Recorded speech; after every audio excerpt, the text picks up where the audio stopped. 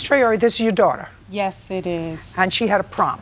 Yes, she did. And you hired Miss Alexander to make a prom dress for her? Yes, I did. Okay. Had she ever made a dress for you before? No. So that was your first mistake. A prom is an important thing. You wanted to have a perfect memory of the prom, so probably the best idea was for you to go and find a dress in a store and buy it, and then you know what you had. Okay. Miss Alexander came recommended to you from someone? Yes, she did. Okay. From whom? My cousin. What's your cousin's name? Dorsey. Did you ever make clothes for Miss Dorsey? Yes, ma'am. What kind of clothes? Dresses. For how long have you been making dresses for her? 3 years now. And you made this prom dress? Yes, ma'am. How much did she pay you for it? $400. Did you bring her photographs of what you wanted the dress to look like? Yes, I did. I'd like to see the photograph that you showed her.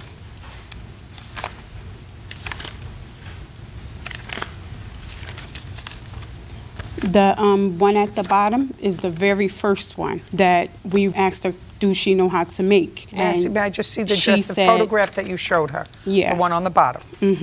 And she said, yeah. So she told me, like, where to get the fabric from and everything for the dress. Okay, I got it. Did you ever show her a different picture that you wanted for the dress? Yes, I did, because the fabric that she told my daughter to get was completely wrong. Okay, but your daughter got fabric, and that should have been your next clue.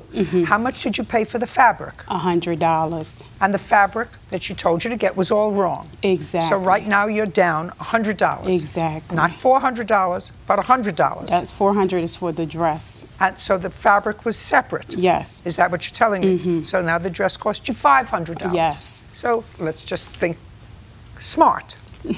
She told you to get one fabric, and the fabric was wrong. Exactly. As a result of getting the wrong fabric, you couldn't get the dress that you had originally wanted, so you went to option number 2. Yep. Which was this one. Yep. Okay, so then you restyled the dress consistent with the fabric that they bought. No, ma'am. No. Did you tell them to get a particular fabric? Yes, I did tell her the fabric.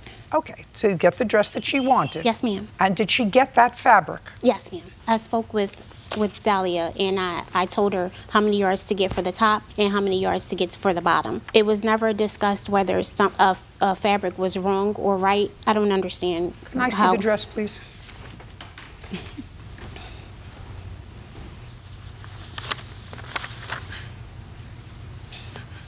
Would you turn that around, please?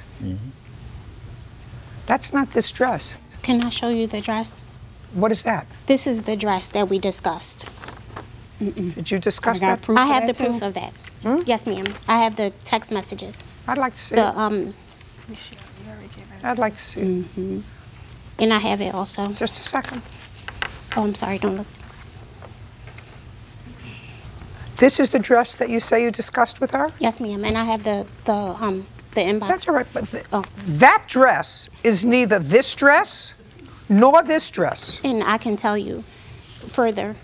That red dress Yes, ma'am. is neither the dress that you tell me that you agreed on. It's certainly not this dress. This dress has no sleeves. Yes. It's a halter. Right. This dress has an all-lace top. Yes, ma'am. And comes all the way down in the front. That's the back.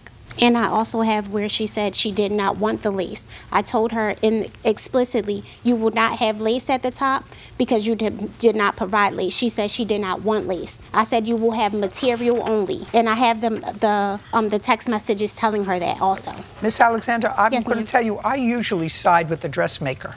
Yes, ma'am. But that is an awful dress. Thank you. That's an awful workmanship. The sleeves are awful. It's awful. It's neither one of these two dresses.